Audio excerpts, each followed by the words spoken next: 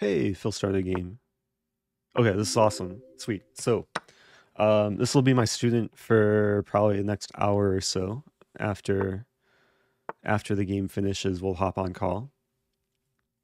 And Phil is playing white. I do have the Phil command, which kind of explains who he is. Pretty well-known figure in the poker community, and he'll be participating in this chess tournament for poker players. So over the course of the next like month or two, I'll probably be giving more on-stream lessons to participants of this tournament. Um, and yeah, he actually already had a lesson with Anna Rudolph a couple of days ago. And I know he's a big fan of the Jobava London, which he's kind of playing here, even though this came from an Englund Gambit. Um, Interesting play. Nothing wrong so far. It's a bit more exotic than what most people would do with the kingside advance. But one strategy, I think Phil probably knows this, but when you advance the pawns on the king side, very often you end up castling queen side. I like queen d4. Queen d4 is a really nice move because white's preparing to castle queen side, but also making it so if black castles queen side, the a7 pawn falls. It's hard to remove the queen.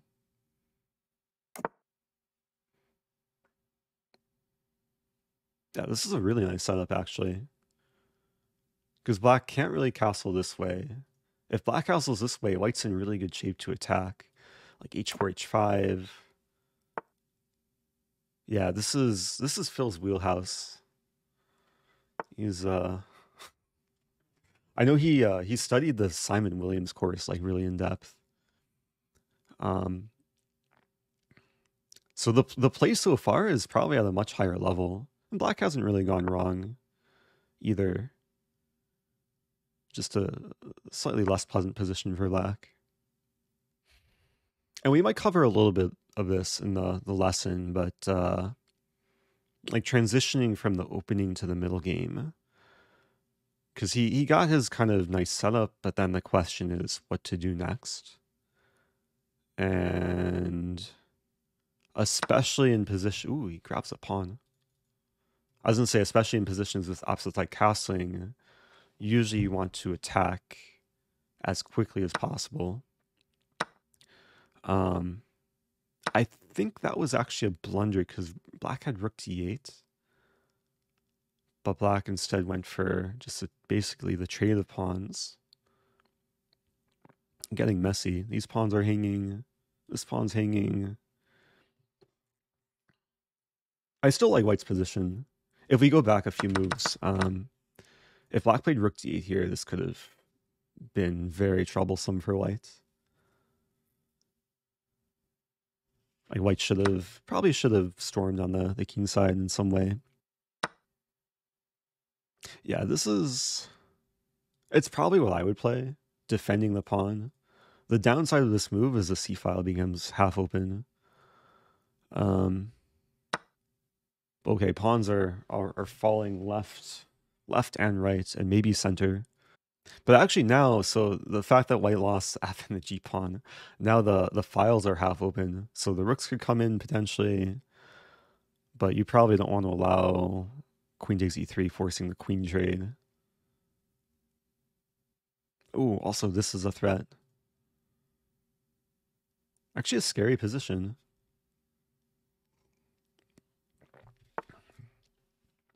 Also, hello to those just joining.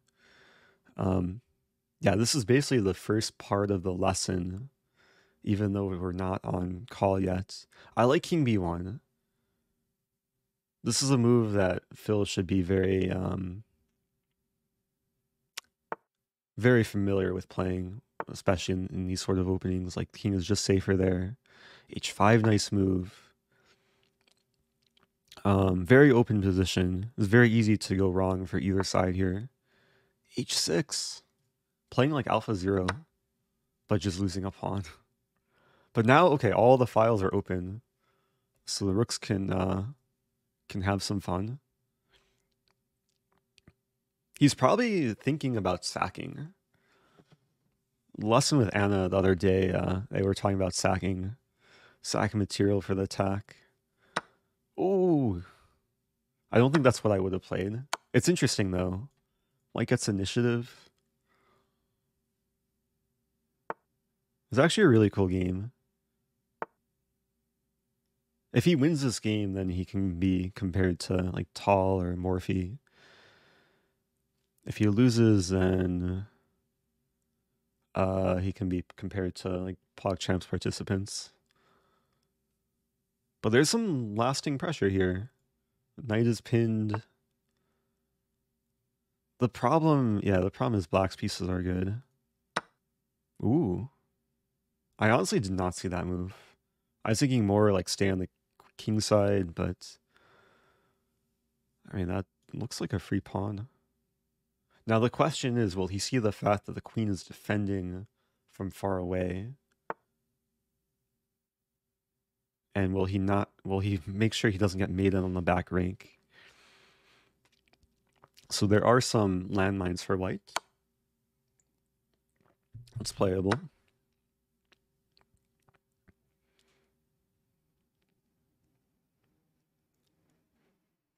Is there increment? Oh, there might not be increment here. Wait, let's watch. Oh, there's increment, I think. Not seeing the time control. A3 was a good move. I was just gonna say that it's so important to make like just a safe square for the king, what we call making Luft. So now Black is trying to attack. Now White wins the pawn. It's actually a crazy position. I don't know how valuable the extra rook is. It's not a decisive advantage for Black at all. Both kings kind of unsafe. Really gotta watch the time.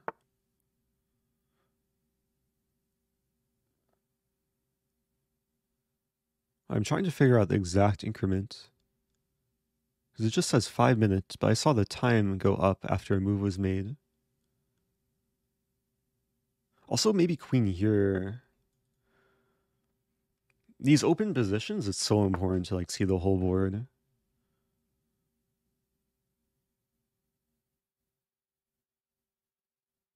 Oh no, your time. You gotta move. Where's the Hikaru extension? Hikaru save.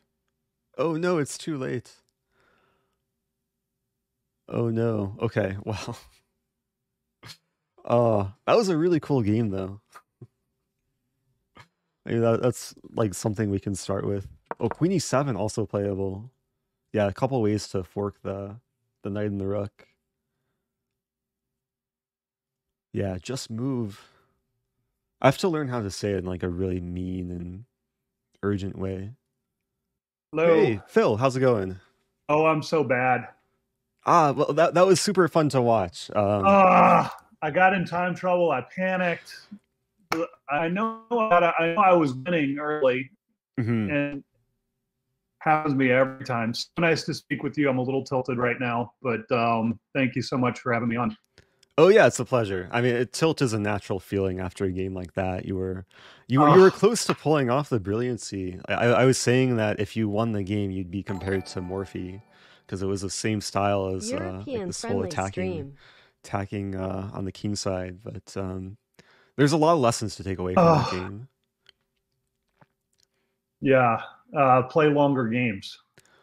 Yeah, playing longer games. The 5-minute games. 5-minute games. I'm not strong enough to see what I'm supposed to do in time. I felt like I had a winning thing. I had a winning position, like right out at like at move 15 or move 17 or something, and then I just fell apart. I don't know. Yeah, and we can, if you want to start by just going through maybe just a few of the key moments, because there were definitely some missed opportunities where you had chances to really just tear apart your opponent. Yeah, I would love the sensei's instruction on how to make it better. I think one of the things that I forgot to do, I've got to move the the D rook over to the G file. Yeah, so I was watching your lesson with Anna from the other day, and you Yeah. guys covered a lot of similar concepts which you could have applied in this game in terms of like building up the attack before you go absolutely insane and just sack everything hoping it works. So sometimes it takes a few times to put the study into practice. Yeah, for sure. So I'll go ahead and send you an invite. Let me see if I can actually load this up. Sweet. All right. Okay, so and now you see the pieces moving, I hope. Yes. Okay. Yeah, so you it seemed like you just kind of stuck with your comfort zone of playing like this Jobava London setup, even though it was more of a this is what we call the Englund Gambit. When black plays Yeah, E5 on I there don't too. like it when they do this against me. I'm much more comfortable if they don't. I know a lot more of the lines when they don't push that E pawn so early. Sure. Yeah, this kind of disturbs your whole setup because you can't play the immediate bishop f4 and do Right. your normal stuff. At the same time, this is just kind of a dubious move, and Yeah. like just taking it is the best approach. And like what you did in the game was actually really nice, just like developing very naturally. And I don't really have too much criticism. Actually, I like what you did because you expanded on the king side. You got very playable middle game position. I was praising this move, Queen D4, as just like a really nice, not only improving move, but you prevent black from casting queenside.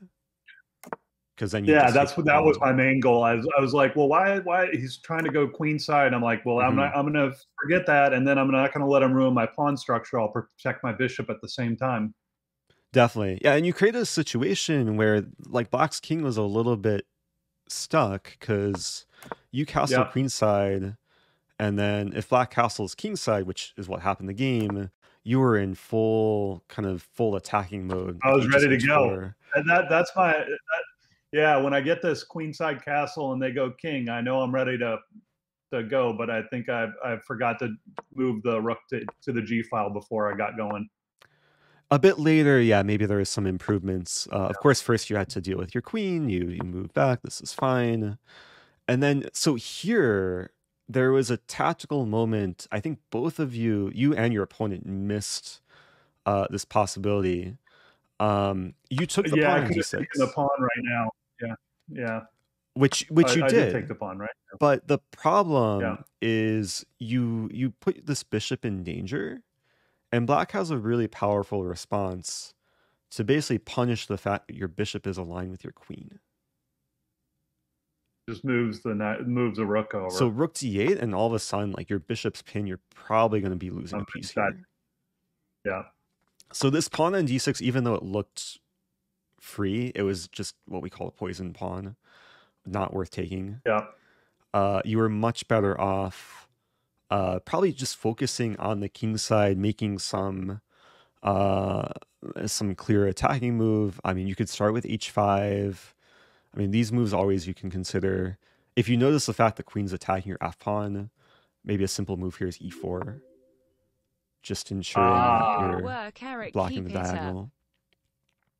Your knight still supports the bishop, and then when you play e4, you're securing control over d5 as well, which is nice for your knight eventually. But let's get to the juicy part of the game because a lot of things got traded. King b1 was a really nice move. Very often when you castle queenside, your king's just safer, like towards the edge rather than towards the center. Well, I knew I was going to lose the e3 pawn, and I didn't want to get in check at the same time. Yeah, that's very true. Actually, the reason to play king b1 is that when the queen takes on e3, you're not forced to trade queens. You can just move your queen to a square, like even f5, because you're in better shape still to attack on the king side. And then coming up here, this reminded me exactly of that moment in your lesson with Anna which I watched the whole thing last night. It was a great lesson, by the way. Where like the decision is whether to sack immediately or to play like some kind of preparatory move. Yeah. And sacking almost worked out, but rook g1, it's Not just a quite. lower risk move that you can play pretty quickly. Yeah. And then you're threatening to take on h6, and black is still under a lot of pressure. And actually, the fact that you lost like all of your kingside pawns, like f, g, and h pawn, in some sense, it benefits you because you have the files for your rooks. Yep. There's a quote that I like to say: "Every pawn lost is a file opened." So sometimes you're okay with losing pawns just so your rooks become happier. But then, okay, what happened in the game? There's one more moment, just a tactical moment I want to point out here. Maybe even have you find the move here, because at this point you were very low on time, and yeah, I think you just ended up losing on time. But in this position, I want you to look for tactics. It's white to move. I can go e7 and fork. Yep. Yeah, queens are so good, like in open positions, especially when there's undefended pieces, to kind of use the board geometry. Queen e7, I think, guarantees you to win. I might actually be winning if I can get that move in. Yeah, I'm pretty sure white is winning here. Checking. Yeah, engine is giving like +4 almost. That's barely winning for Helen. Yeah, still anything could happen, like in time pressure, but I think a game like this is like kind of good preparation for your tournament situation, or your upcoming tournament, because you're gonna be in situations where you're pressured on time, or you have to rely on instincts.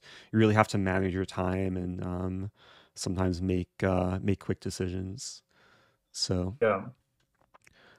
Another tactic here is queen b6, which I thought I saw initially. This isn't as good though, even though you attack the rook and the knight.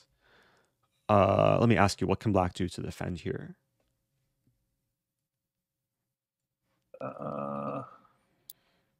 What could black do to defend?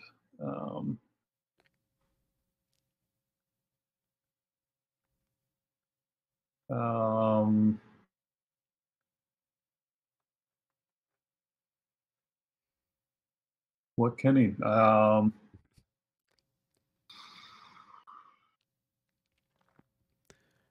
give you kind of just general advice. Yeah, I don't see it.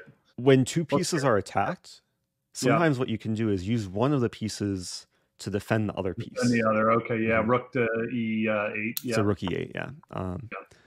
Actually, this would defend the knight. The pawn would still fall, but this is, of course, better for black compared to the other line with queen e7. Anyway, that was a nice warm up, and I think your white repertoire, as we kind of chatted about, I guess before this lesson, and I know you mentioned with in your lesson with Anna that your white repertoire is a lot more kind of comfortable, and maybe your black repertoire is the thing that needs work. Yeah, well, so I've studied it a lot, right? It's always easier to play, and I like to attack, so it's easier to get into an attacking situation with white. But I bought the Simon Williams Jobava London course on Chessable, and that guy's just he's got such a great style on video. Did an amazing job with that. I think highly recommend it.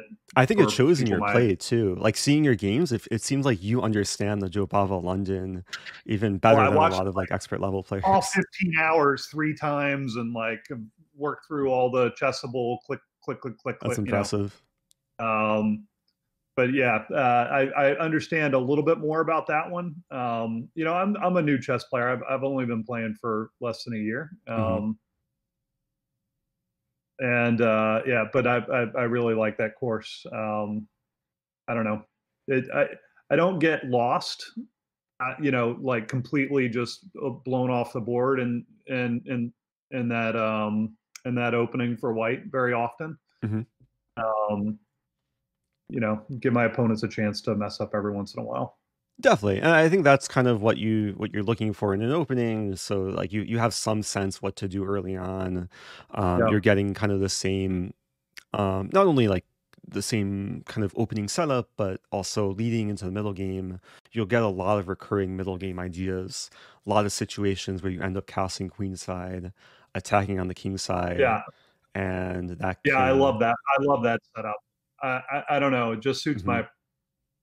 suits me better to castle queenside and go all in on the king side. Definitely, yeah, that makes a ton of sense. And I think probably what we should focus on is improving your black openings.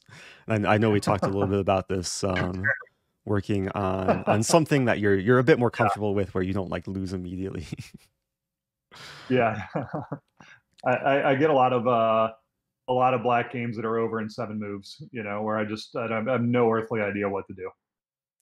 Yeah, and I went ahead and looked at some of your recent Oh no. Blitz games, and I saw Yeah, some pretty clear terrible. disasters. Yeah. Um, do you even? I have some of them saved. I could bring them in if you want to Oh look at no, them, don't embarrass me. Yeah, yeah. or we could Uh focus on something let's do, something a bit let's different. learn. Let's move forward, not look into the Sure. past. Sounds good. Okay. So I know you were playing this like e6 b6, which is So something you can kind of save as kind of another weapon, but I know I we should bought probably expand Lefty further. Rosman's course Hmm. on that, but evidently it hasn't sunk in because I still lose way too quickly. I don't mind losing. I just don't want to lose quickly. I think Yeah. at the 1200 13, I've been as high as 1377. Hmm. I don't know what's wrong with me now, but at this level, just giving your opponent rope, Hmm. just sticking around long enough where you're not clearly just blundered a piece or whatever. Give them enough time to blunder. That seems to be a good thing. Yeah, And that's I need something that'll keep me around in the game a little bit longer so that I've got a chance. definitely, and that's really what the strategy should be. Just get out of the opening alive with a position where you have some sense like where your pieces should Yeah, go, where you're not like losing immediately. And then like most of the games, really at any level are not determined in the opening, but determined later on in the middle game, usually by tactics or blunders, or by like the eventual time scramble or end games. So that's where like more of the focus should be. But getting you off on the right footing, where you're not losing in the opening, is maybe the first step. And yeah. hopefully we can give you just a more solid repertoire. Um, and I know you made an effort to learn the French at some point. Oh, I spent $200 on Anish The Giri's Geary French course. repertoire on Festival, Hmm. and I think I lasted 7 minutes. It's nothing. I mean, he's an amazing player. I love watching him, but I could not follow along at the speed at which he was trying to teach. That was the wrong choice for me. Yeah, Um, slightly expensive mistake maybe, but yeah, I think that yeah, that sort it's of okay. course is geared towards more I master level consider it my players. contribution to his greatness. I'm not asking for a refund. Maybe in 2 or 3 years, I might be on a better spot to Yeah, who go knows? Like revisit. maybe in a few years you'll be like you'll be a much stronger player and the course will Yeah, actually make sense. yeah. And I don't think there's a resale market for it right now. Otherwise, I'd be Mm, offering it at half price. yeah, yeah, maybe you can search the dark web for I don't know, but probably not the best use of your time. Um, so yeah, I know we chat a little bit just with Anna about what openings would make sense to pursue, because the French I think is still like a very friendly kind of stable opening where if you know some of the basic ideas, you can get like a pretty easy position to play Yeah, and be more comfortable than your opponent. But then the other thing, yeah, like when you're black, you not only have to be prepared for e4, you have to be prepared for d4. right. So we can like we can focus on e4 and look at French, we can focus on d4 and look at like Queen's Gambit in London. We do want to cover everything eventually, but I think for today we should start with maybe e4 or d4. Let's go French. Let's go French. I'm a little bit more familiar with those. Okay. And do you know how to flip the board? You have the little toggle thing. Yeah. So you should look from Black's perspective. Yeah. Yep. Got it. And with French, there are different things White can play, but maybe we'll play out a game. We'll see where it goes, and I'll test kind of the knowledge that you acquired from this Geary course, and we'll see how far that takes you. Okay, so I'm gonna start with this. This is one of the most common variations. Okay, I go like that. Okay, and I go like that, putting more pressure on the D pawn. And now I got a few options.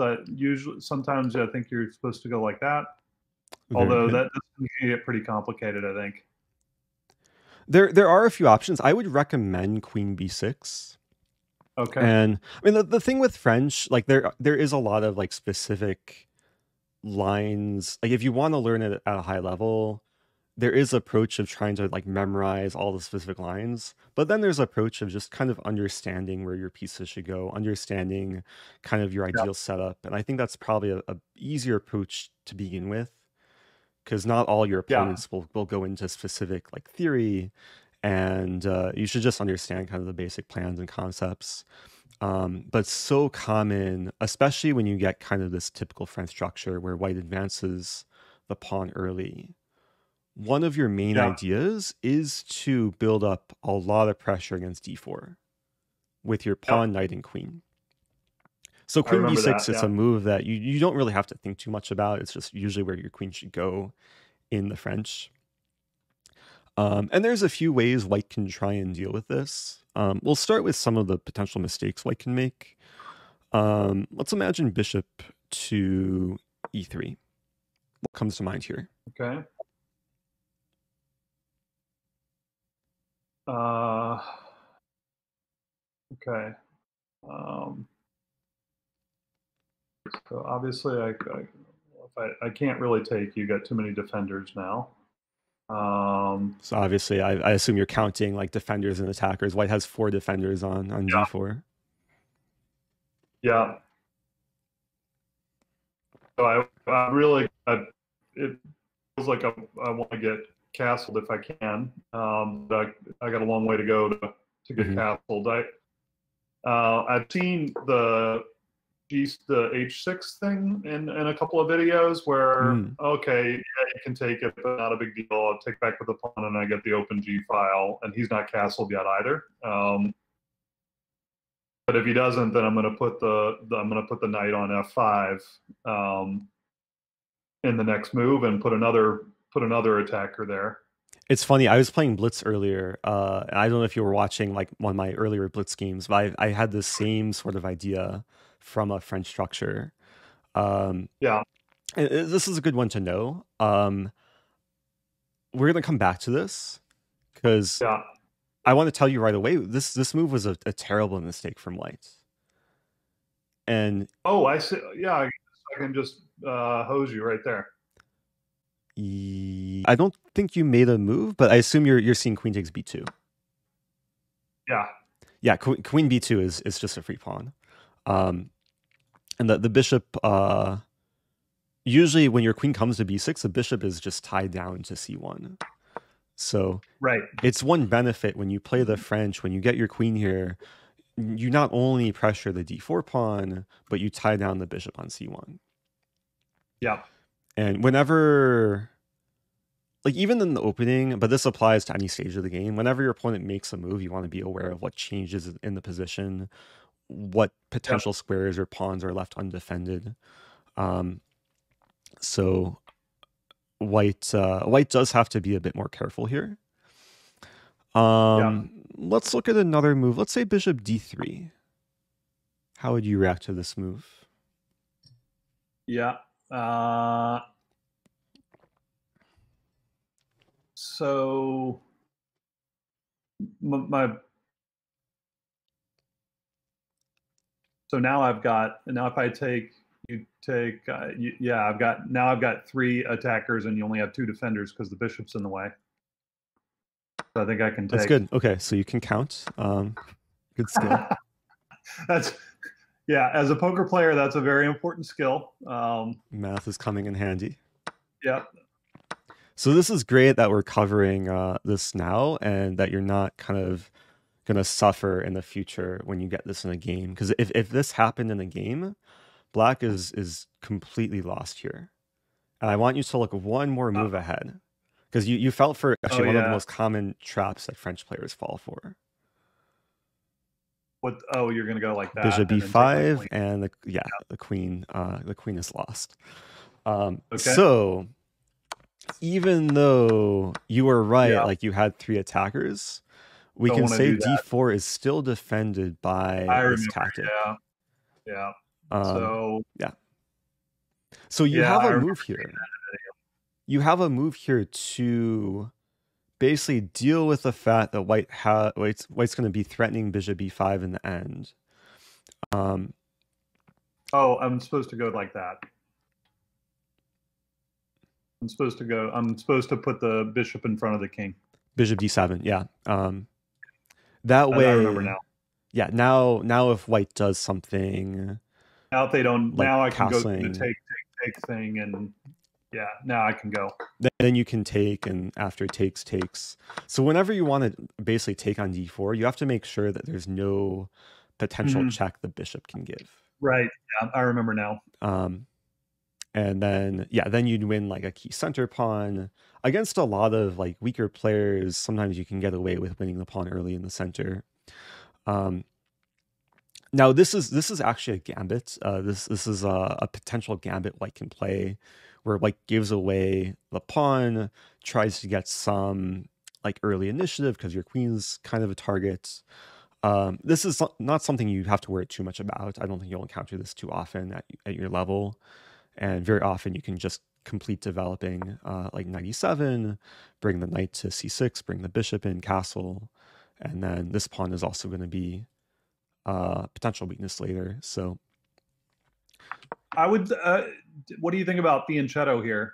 Because it feels like if I go with the knight there, it's like 4 moves to get everything settled. But if I go, like G6. Here, I can put. Right now, I can. It's a little bit faster. It feels like, maybe I'm wrong, but it's one possibility.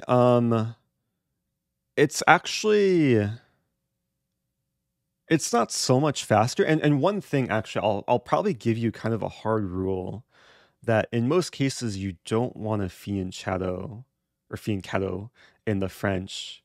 Just because when you commit to e6 and g6, it's weakening to f6. And very often you just want to leave the pawn back. Okay. If you want to try and be a bit safer on the king side, like most often the bishop will come here or here, on just kind of a better, more central square. Another approach to kind of keep the king side safe is to bring the knight to e7 and then g6, where you then kind of block the diagonal and you still pressure the pawn on e5. Okay. Yeah, that looks good. My first instinct here would be put the bishop behind the queen, make the battery or whatever you're supposed to call it. That to me, that feels like a fill move. Like bishop c5. I don't know if it's the best move, but bishop c5, it feels like something that I would do if it's not terrible. Sure. Yeah, and that's also possible. Actually, bishop c5, there's a lot of playable moves here. And this is a position that's been studied for probably at least like 100 years. There's probably books written about this specific opening. But like if you can just kind of develop castle and not plunder anything, that's usually the primary plan. When you play bishop c5, sometimes the main thing you want to be concerned about is bishop e3, where then you're skewered. But this isn't like a big issue for you because you do have a square for your queen to then still keep the bishop defended. Yeah. As queen b4, yeah. And even if your queen gets kicked, you can move back to b6 and you keep everything under control, and you're still up a pawn, and you're going to complete development, and yeah, you're doing fine here. So yeah, that's just one example line of when you win the pawn early, and white didn't really make not too early effort. Not too early. I tried to win true. it tue early, and I got checkmated. So, yeah, so very important to recognize the potential tactic early, when white sets this up, right? So when you play bishop d7 here, perhaps more often white will try and actually keep the pawn defended.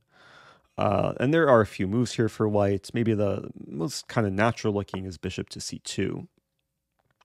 Then just kind of unleashing the queen. So now there are 3 defenders. Yep. Well, now I'm not. He's not really threatening anything. I don't think. I want to get castled. But I don't really like this deep. If I move my knight first, then my d pawn, I don't really want to have to take back with the queen. I don't know. Maybe it's better to trade him now. Yeah, so trading now is actually a very fair approach. And you make a good point. If you move the knight now to e7, then white could take and your queen gets a little bit iffy. So after bishop c2, taking on d4 is timely. And very often when you take on d4, white takes back, then you have an additional square to work with now. Now that the c-pawn is no longer here, is this b4 square. I can go check and he'll move his something. And yep, and bishop b4 check, completely fine developing move, knight c3. And knight e7, and you're getting castled. Now there are a few things to address because you have to be careful of like dealing with potential kingside attacks. And we might go back. One thing that happens to me, it happens to me a lot. I see both those bishops bearing down on the king side. His queen can get over there quick. His knight's one more move. He's got the e5 pawn, which is like one of those pawns that I've heard sets up the Greek gift, or is that what it's called? So there is like exactly the Greek gift, which could happen if you're not careful. Right. Yeah, and it just looks terrible to castle that side, but I've already screwed my queen side. I don't want to go that way either. So I want to show you like what could go very wrong. And then I'm going to show you, actually, we're going to go probably a few moves back and show an even better way for you to be extra safe and to get a clearly better position. Okay. But first, I want to show just a clear example of a Greek gift. Like, let's imagine white develops, and then like you were so focused on castling, getting your king safe, but now your king is basically everything but safe after the Greek gift, starting with bishop h7. Yeah. And yeah, this is a very, very common tactical sequence, especially from the French. The French is probably like the one opening where this sequence happens the most. Yeah, regardless of whether you play king. I take, and then you'd move your knight. Yeah, knight g5 is coming no matter what, pretty much. Yeah, your queen's open to come down, and it's game over. Yeah, like king takes h7, knight g5, just to show the full sequence here. If you move back, trying to save yourself, then queen h5 happens. You're practically getting mated almost by force. You can move your rook, let's say like rook e8. But your whole king side is crumbling. There's queen takes f7, and then the queen moves back, and you're getting checked all over the place. There might not be a easy win for white, but a move like queen h5 here threatening this is it's not something you want to deal with. And yeah, no, definitely it's better to learn this lesson in analysis in like a teaching session like this rather than like a serious competitive, especially tournament game. Yeah. So I feel like people learn this. Oh my God, I can sack that bishop pretty early. yep. And the guys I'm going to be competing against, nothing would make them happier than pulling that off Destroying on you with stream. a Greek gift, yeah, especially in front of tens of thousands of people. Yeah. So we're not going to let that happen.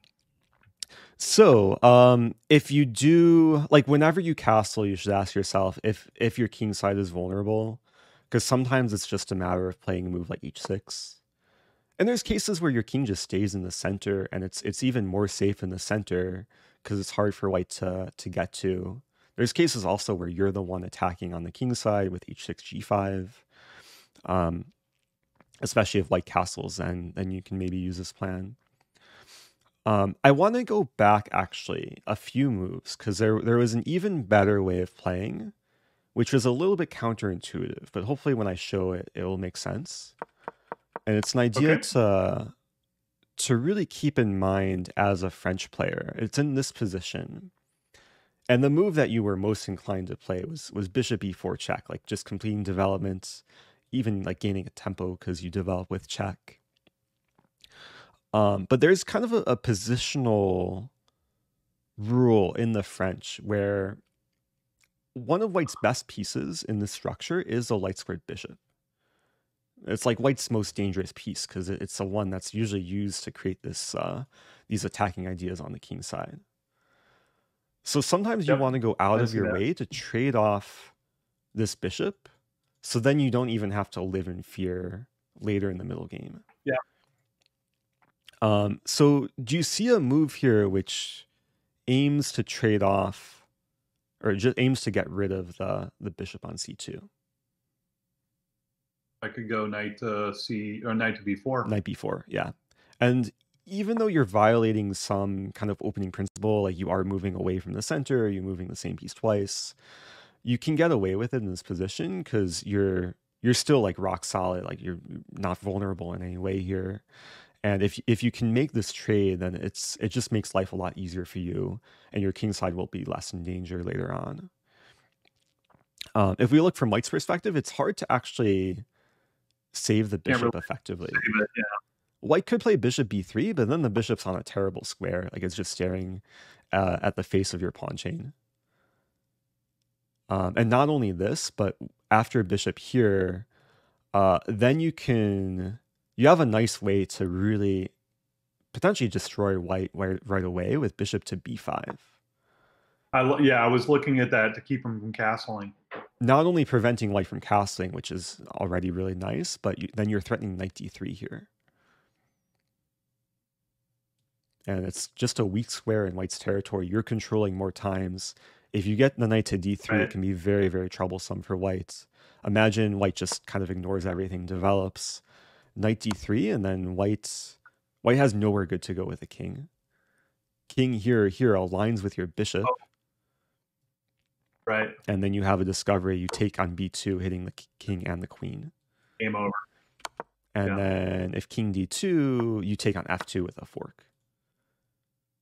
So game over. It goes to show like how quickly white's position can crumble with just a couple of wrong moves. Ooh, I like that. Yeah, and this really started from after bishop d7, bishop c2. This is a moment where like you should already have the intention of taking with the idea of getting the knight here to trade off the bishop. Okay. And it's hard for white to deal with that. Yeah. That's definitely an idea. And this sort of thing, like it can happen in different types of positions, not just this exact position. So if you just remember the pattern, your pawn here, knight here, bishop here, and this structure, just try and just internalize this pattern of taking a knight b4. Because if you get something like this, you're pretty much guaranteed to get rid of the bishop. Yeah. Now, if we look at maybe a slightly better way white can deal with this, let's say white just castles here. Then You don't waste any time. Just take the bishop, as your plan all along. Queen will take back. And then you get what we can call a very nice French structure, where you removed white's light squared bishop. You have the c file to work with. Very often your rook can come to c8 either now. You can complete the kingside development first. It is still a question how you develop your kingside pieces. I'll throw in one move. Well, let's say you throw in rook c8 because it's a move you play usually at some point. Move, yeah. Yeah. Let's say. Actually, I want to test you tactically. There's here. always a chance they don't move the queen. Wait, what was There's that? always that chance that there's always the chance of the mouse slip and they don't move the queen. Yeah. They don't see how the board's connected. Most people should see this. They're going to move the queen, yeah. But there is a chance they'll move the queen to the wrong square where you completely exploit them. Let's say they play queen e2. This is why it's really important to like constantly look for tactics before you kind of look for the natural moves. Oh yeah, now I can go there and he'll take, and I can go there. I go there. Oh no, you just lost all your pieces. Oh, okay, forget it. Go back. That was almost brilliant. I was actually curious what your follow-up was going to be. You almost obviously not. Okay. It's good though, and it's very important when you consider an option like this. You visualize what's coming. Now I've whatever this is called. Now I'm going to win a rook, or I'm going to win the exchange. Yep, bishop b5. Yeah. We call this a skewer. Okay. Sometimes, like if the rook and queen were flipped, it would be a pin, where you'd pin the rook to the queen. But when the stronger piece is in front, it's a skewer. The queen has to move somewhere, and then you win the rook for the bishop, so you win basically 2 points of material. Love it. And this, like going back to just kind of the general French ideas, when you remove white's light squared bishop, and in that case for your knight, and you keep your own light squared bishop, your light squared bishop can be sometimes twice as powerful because you're going to be controlling light squares, and white doesn't have the bishop to really contest the light squares. Well, so usually the light squared bishop in the French is like a terrible piece too, right? Usually, yeah, it has this reputation of being like the biggest problem with the French because it's a bishop that's stuck behind your pawn chain. But when you play the French more and more, you'll realize that your bishop, sometimes it'll start off by just hibernating early in the game, and then later in the game, it'll have opportunities to really come alive. And very often it comes alive along this diagonal. And there's other cases sometimes where you bring the bishop to b5 to eventually trade. Like if white still had the bishop on d3, sometimes you go for the bishop trade, but in this case, you use it to win material. This is exactly the kind of, like, going c3 is exactly the kind of move that is awesome for guys my ranking, right? Mm-hmm. Because you're not giving up much, and you're giving them a chance to blunder. Exactly. I mean, and a lot of players, I think, would go to e2. Like, it's such a natural move. Like the queen's attacked, you don't want to move to d2 because it blocks your bishop. So I will say, like, the best move here is knight c3 to develop the knight and protect the queen. Yeah. This does walk into a pin, so maybe it's a bit less natural. Yeah, and if he did that, then I would go like that. Yep, completely fine. Yeah, you pressure the pin piece, you get ready to develop your knight, and there's not too much to worry about here for you. Like there's not a huge kingside attack for white, and you're still gonna have the ideas of pressuring this d4 pawn with not only with your queen but with your knight. Yep. So there's a lot of pressure points here between the d4 pawn, the knight on c3. And you can kind of pick and choose depending how white proceeds of what targets you want to focus on. But I think this was kind of a good initial example to show just some very typical ideas and show how it can just be really comfortable for you early on, where you strive to get rid of this bishop early and then then go ahead and kind of complete development. Yeah, I love getting rid of that white square bishop plan. I never heard that one before. That's good. Okay, yeah, that's good. And then sometimes it's not the most intuitive thing. Like maybe the Nishigiri course, it'll cover like the most theoretical lines first, where white's playing like a super GM, but a lot of lower level players will, in one way or another, not hold on to their bishop in these structures or end up losing the center pawn. So it's good to know how to kind of punish the common mistakes from white. Now, I don't want to overwhelm you with like too many different types of plans or ideas, but I think this is a good starting point. And what I'd probably recommend, yeah. Yeah, can I? So I take. Uh-oh, whose move is it?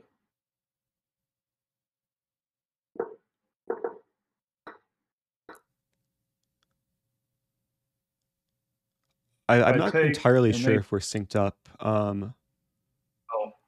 Let me actually clear the board.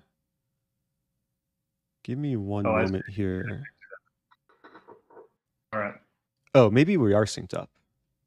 You see the pieces moving, right? Yeah. Okay. Was there a moment you wanted to ask about? I got to move the bishop. I almost made the same mistake again that got my queen. Yeah, bishop d7, very important. Yeah. Got to do bishop d7. Okay. Yeah, there's a few small details early on, but what I was going to recommend is I think you should just start playing the French when you encounter e4 in your online games. Okay. And then kind of reflect on what you're running into most often. And then we can build from there. Like there's a lot of things we can expand upon. And I didn't do this initially, but I should kind of give you a breakdown.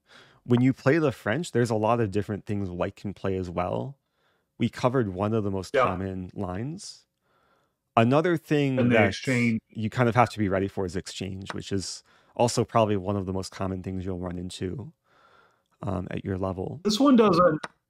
Yeah, this one doesn't bother me as like, okay, I just come that way, right? Or I go bring the knight out and castle kingside and so this should not bother you at all, because you already have a position where your pieces are not restricted, and there's actually a lot of different setups you can employ here. And you can actually employ something that resembles a Jobava London, which I would be very much inclined to show you.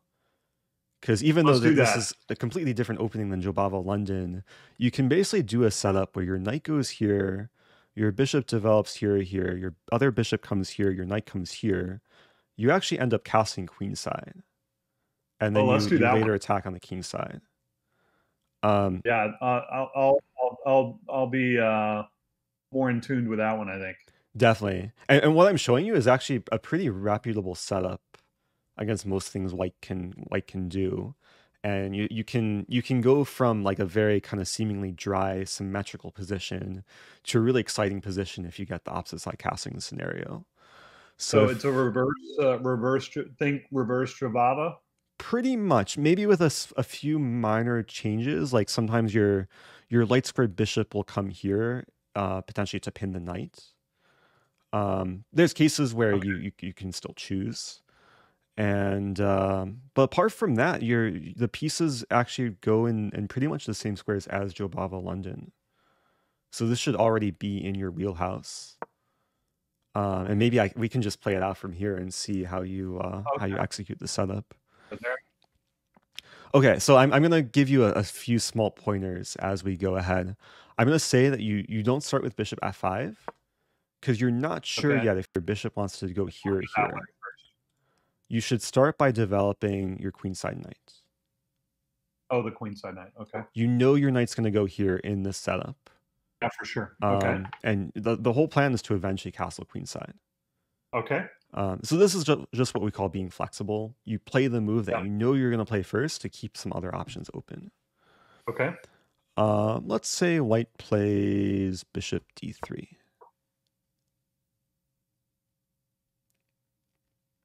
And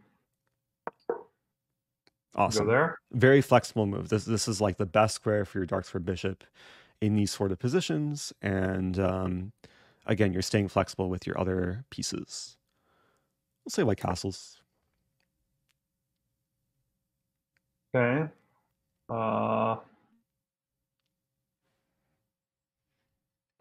Well, I could pin your knight now to your queen, and that gets the bishop out of the way so that I can castle queenside.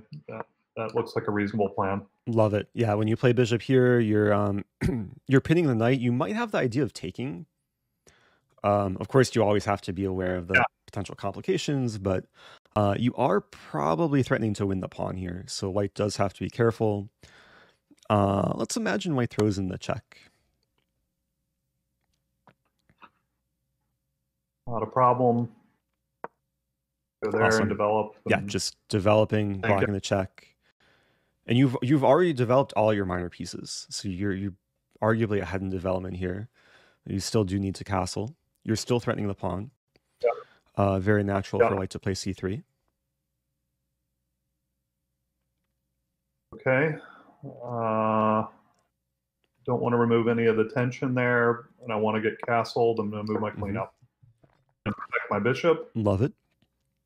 And get ready to castle. We'll play this move. Awesome. And this is really the ideal setup. And then going forward from here, I think understanding the attacking plans and ideas are also pretty. Now I'm going all in, just running my pawns down the H file, G file, and see what happens. So the pawn storm is so natural here, like especially moving the H pawn all the way up. Like if you get your pawn to H3, it can create a lot of weaknesses in white's camp. If white ever plays H3, there is a potential of sacrificing. On top of that, you have like F6, G5 is typical. Sometimes you bring your knight into G6 and then F4. So you just have a lot of kind of attacking moves in your toolbox, and you can choose them kind of as you wish. I imagine if you start playing the French more and more, you'll get these positions and you'll kind of get a better sense of what happens further down the road.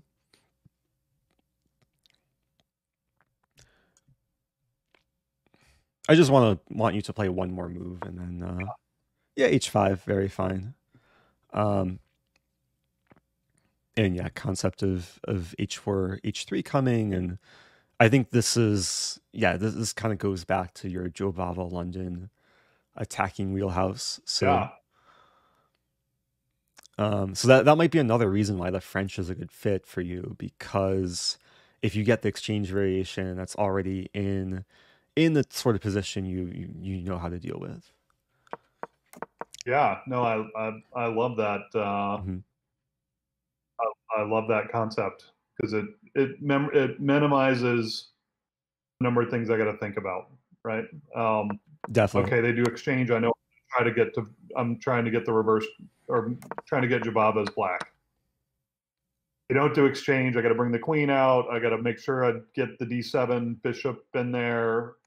Yeah. If you can kind of distinguish the different types of positions you're getting, and kind of categorize them and know the different ideas for each one, that will hopefully simplify things for you. Because I guess when you learn the French, you're learning like a few different setups, but there's still hopefully things you can fully understand and play at a good level.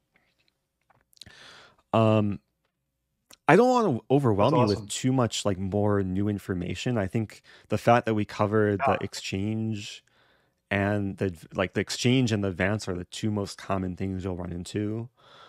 We might want to save the other options white can play for next time. You mean you're not going to make me an IM in one lesson? What was that?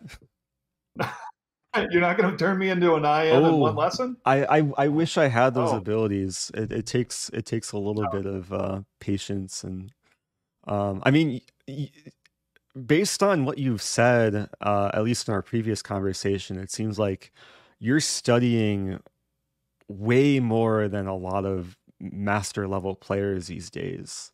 Like I don't know any master level player who's been studying as much as you. So Yeah. you're probably catching us up to us in some regard. Like you're improving at a faster rate.